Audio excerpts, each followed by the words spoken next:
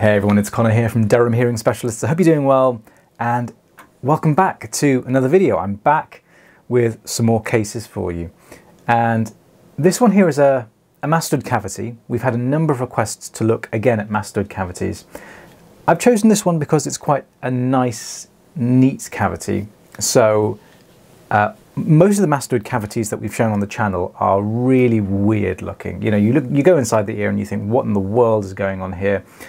Doesn't really look like an ear, to be honest. And that's because the cavities that I've shown previously, these patients have had very, very radical mastoidectomies, very radical surgery for cholesteatoma and things like that. So this is quite a small but neat mastoid cavity, and it's going to give me a chance to answer some of the questions and explain a few things. So briefly, if you don't know what a mastoid cavity is, this is the temporal part of your skull. Okay, your skull is divided into various different bones. You know, this is your frontal bone, this is your mandible, you know, your occipital bone, etc., your ethmoid bone in between your eyes. The part of the temporal bone that houses the ear structures is called the mastoid bone, and you can actually feel it, this kind of lumpy bit behind your ear. That's the mastoid bone.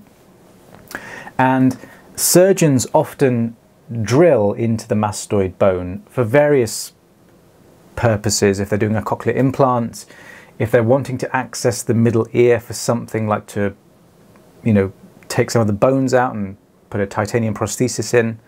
That's called an ossiculoplasty or a stapedectomy with ossiculoplasty. Or you know what, there's various types of tympanoplasties which confuse me. Or they might want to drill the mastoid bone out because it's infected. Or in this case, I'm guessing by the look of it, they sometimes drill into the mastoid bone to get rid of a cholesteatoma, which is like a sort of growing mass of dead skin which is growing backwards, invading the middle ear space, and then it can grow backwards into the mastoid cavity. So what you end up with sometimes is, you know, you go into the ear canal and you can sort of see where the ear canal was, and there's an eardrum at the end, which is what this patient has. You can't see it yet. But then you have this sort of random enlargement of the ear canal, usually going posteriorly, so towards the back of the head. There's this kind of weird, I guess it looks like a backwards P, so to speak. And in this particular patient, the cavity, surprise, surprise, is filled with debris, which they often do, to be fair. So, and we get a lot of these. So, you know, this patient, I think, had his operation. He didn't really know what it was for. It was probably for a cholesteatoma. He had the operation sometime in the 1970s. Now, when he told me that, when I was taking history and he told me that, I thought, oh, great, this is going to be a big, gnarly mastoid cavity, which we like because they're so weird that they're actually interesting and you know, difficult to do. But in this case, it's quite a neat one. So what we're going to do is go in and I'm going to just sort of point out bits of anatomy to you. So I'm going to pause it kind of right here. Okay, so that is the eardrum. I think that's not too difficult to identify because although it does look extremely weird, it is that kind of bluish grey tinge that you would expect from an eardrum. That is, I guess, kind of the attic or epitympanum, but in this particular patient, the scutum, or the bit of bone that kind of covers the attic, or covers, I guess, the head of the malleus where it would be, that's gone. That is the kind of what was or is the posterior wall of the ear canal. So that's been left unaffected. Now some people call that the facial ridge because there is the facial nerve within that structure. So if you think about the cranial nerves that run down the internal auditory meatus, you have, you know, the 8th cranial nerve, your cochlear vestibular nerve, as well as your labyrinthine artery, but you also have the facial nerve, which, surprise, surprise, gives, you know, innervation and sensation to your face. Interestingly, whenever I talk to doctors about, you know, ear surgery and mastoidectomy and cochlear implant operation, they're actually much more concerned about the facial nerve than anything else. They are very nervous about damaging the facial nerve. But what happens is that it comes down the internal auditory meatus, kind of loops over the stapes and then comes out but it's not like coming out towards the screen. It comes out a little bit and then it goes down. But that is the facial ridge, and if you ever look at some of the mastoid cavity videos that I've uploaded previously, you will see that that is a very identifiable landmark. So if you're ever going into a mastoid case and you think, I don't know what the heck I'm looking at, if you kind of see, you know, towards the left of the entrance, this kind of random sort of hump of tissue, that will almost certainly be the facial ridge, and I guess that's some landmark. And then back there is the mastoid cavity. You can't, I don't know if you can really see it very well, but probably kind of here, that's usually where, you know, if enough has been drilled away, that's where you'll usually see a kind of little hump of smooth bone, and that's usually the lateral semicircular canal. So this cavity is pretty small. It's epithelialized, which means that you don't have sort of random bits where the bone's exposed. It's all covered with lovely pink healthy skin, which is what we like to see. And what we're going to do here is just kind of tidy up and see if there's anything weird going on. Spoiler alert, there isn't anything concerning about this mastoid cavity, but I would say that if you're going into one of these cases, you know, this kind of thing that I'm doing here, just kind of being, you know, a bit pernickety, you know, stripping away dead skin and stuff, I don't necessarily think that this is a bad thing to do. I think when it comes to a mastoid cavity, particularly if it hasn't been looked at in ages by ENT, then you should always be suspicious. You should always go in and kind of strip away layers of dead skin, because this is often where you'll find basically bits of exposed bone. So it's not, I wouldn't consider this kind of stripping away of dead skin and things like that pernickety or kind of over cleaning, something like that. I think you should always go for it. Possibly you can see, well, I guess you have to use the eye of faith, but kind of like right there, that is possibly where the lateral semicircular canal would be, but kind of, you know, underneath a little bit of bone. But I would note that that portion is where it should be, and it is nice and smooth there. So yeah, right where my suction is hovering, that's kind of where, that's where the facial ridge is, or what some doctors call, what do they call it?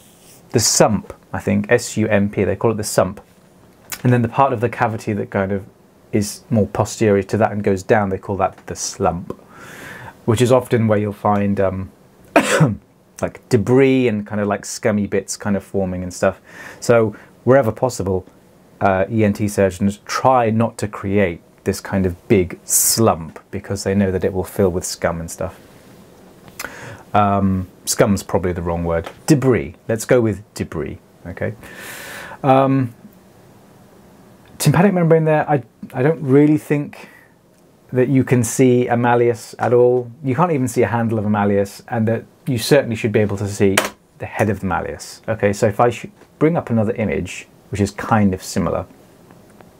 So here, in this image, you can see that this patient has also been operated on, probably for cholesteatoma, and the scutum is gone, okay? So the scutum, remember, we have to think that the scutum would be a nice, well, a nice thin piece of bone, kind of where the pars flaccida is, and kind of concealing the head of the malleus, okay? So in this patient, you can see that that's been taken away, and you can actually see there, that's the head of the malleus. So a lot of people think that that right there, like sort of the lateral tip of the handle of the malleus, people often think, oh, that's the head of the malleus. No, the head of the malleus is way bigger, and it's concealed behind the scutum, which is Latin for shield. It's like a Roman shield, a scutum.